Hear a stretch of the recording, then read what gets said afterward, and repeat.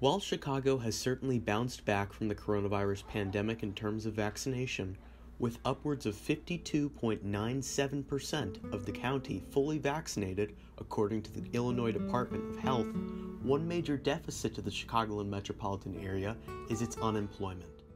According to Wallet Hub and the Bureau of Labor Statistics, the second city's unemployment recovery is among the worst of the 180 largest U.S. cities, ranking 172nd with an unemployment rate of 8.5% as of June 2021.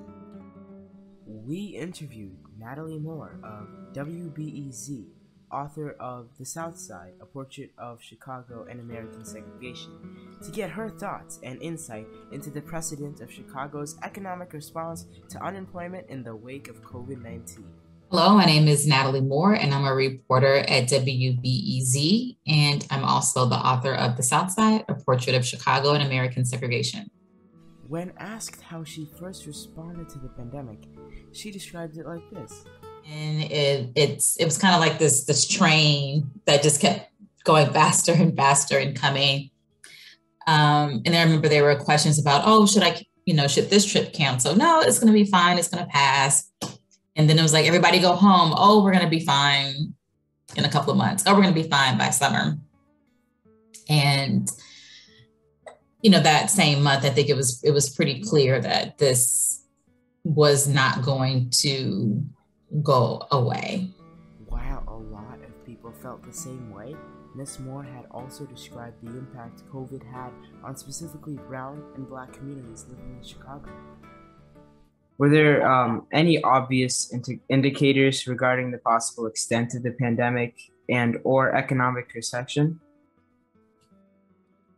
I would say early on, no. And then as it moved on, it was clear that it was going to likely hit Black and brown communities harder because everything hits those communities harder. So we were bracing ourselves for that. But again, in April, I don't think most people understood what we were going to be in store for. This was a bit saddening to hear, but unfortunately, it only got worse from there. WBEZ collected data of COVID rates, which Ms. Moore goes into detail about. Essential workers tend to be Black and brown, so they don't get to stay home, and it exposes them more to COVID. We did a big project on zip codes. So the zip codes with the highest number of deaths and COVID cases were in Black and Latino areas, and the lowest were in white, wealthy areas. So there's that factor, like who gets the better health care. Safety net hospitals tend to be in Black and brown communities, and they don't have the capacity that Research One hospitals have. So the pandemic really exposed for people who weren't paying attention all the inequities that we have in our society, whether it's housing or healthcare. We then asked Ms. Moore what she noticed from Chicago's response to COVID.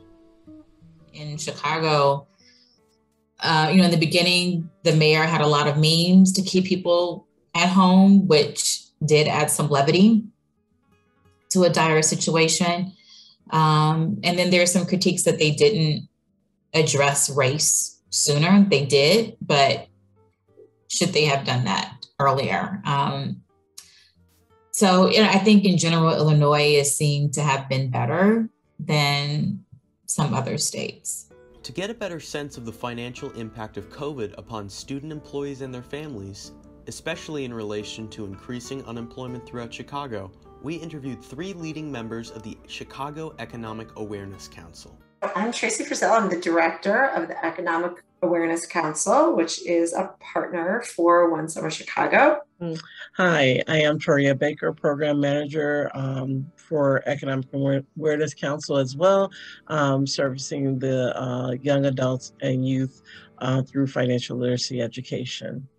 Hi, I am Yvonne Guzman. I work with the Economic Awareness Council as a financial educator and intern supervisor.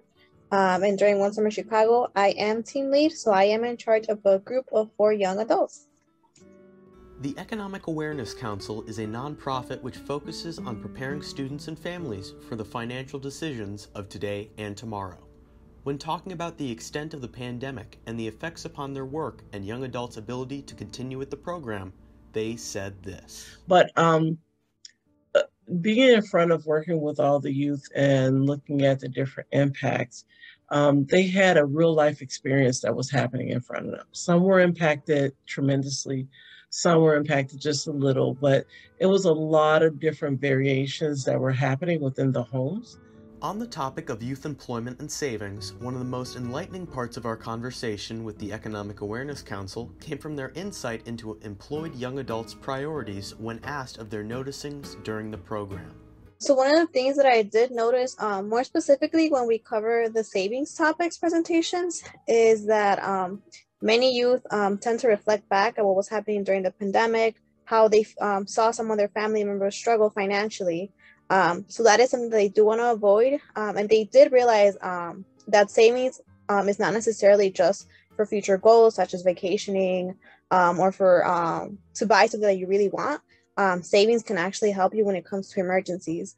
Ultimately, in talking with Natalie Moore and the leading members of the Economic Awareness Council, the means of mitigating the effects of a pandemic and subsequent economic recession within the Chicagoland metropolitan area became clear.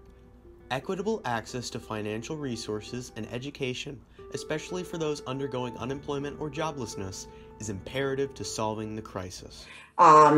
We believe, and the city and One for Chicago very much believes that this connection between the young adults and the financial institutions and appropriate financial education can be very powerful. And that is really what we found. The rates of saving actually even went up last year, as it was top of everybody's mind that to be able to address future crises like this, you need to have savings, and that can really help families to be more stable and to have the resources that they need. Hopefully, as we transition into a post-COVID-19 pandemic world, the city of Chicago and surrounding metropolitan area will take note of the dire need for an expansion of both equitable and educational employment opportunities for those currently without it.